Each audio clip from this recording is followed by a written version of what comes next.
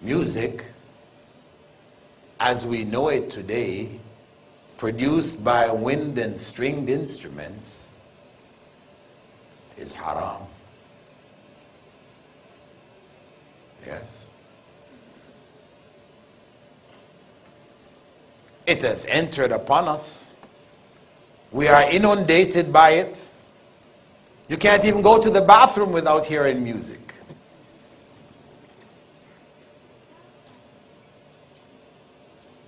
I mean, something I experienced in the West, but I also found it here.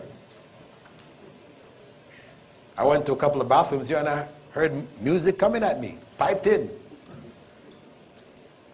What is the purpose of that? Make you hurry up and get back out and get back to buy, or what?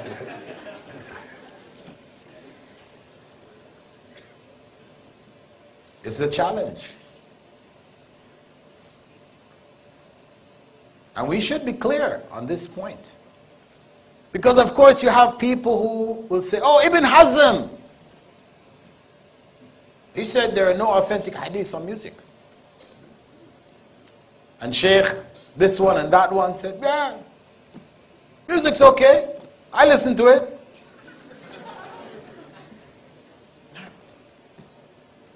But when we look at the tradition of the early scholars of Islam, they made all kinds of statements against it. And there are hadiths which are sound. This topic, we should research it and be clear on it. Not go according to what is pleasing to us. That shouldn't be our criterion. Because I like music, I like to hear those who say it's okay.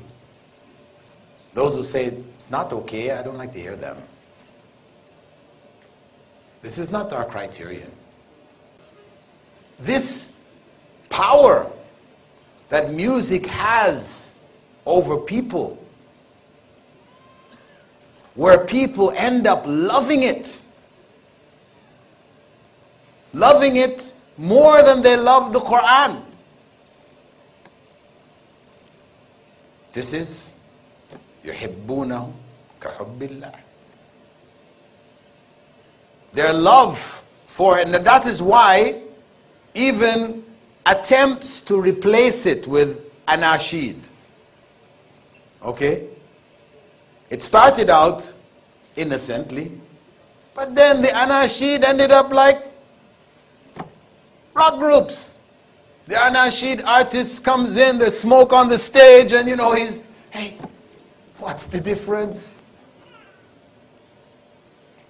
It's gone right back to that same thing. And people will enjoy listening to anashid. You turn on the Quran and say, hey, no, I want to hear this artist or that artist. They feel more pleasure in hearing anashid than hearing the Quran itself. What is that? What is that scale? What has happened here? This is real. As some scholars refer to music, they refer to it as the Quran of Shaitan. Satan's Quran. And it goes into the heart. And it occupies the heart. And when it occupies the heart, there's no room for the Quran of Allah. That's the reality. It squeezes it out. And how you can know how powerful and the grip that it has on the human heart, you can find it in the fact that if somebody plays 2 bars of a song, which you didn't hear for 20 years, you heard it 20 years ago when you're a kid, but all you need to hear is just dun dun dun dun, it's back in your head, the whole song is there, words, everything, it's all there, like it never left. That is the way it is.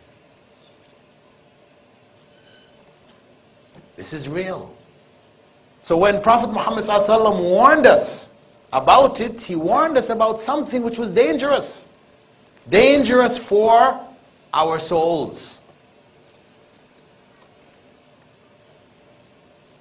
That's what Islam is there to do, to protect our souls. So, we have to divorce ourselves from this obsession. And no doubt it becomes an obsession.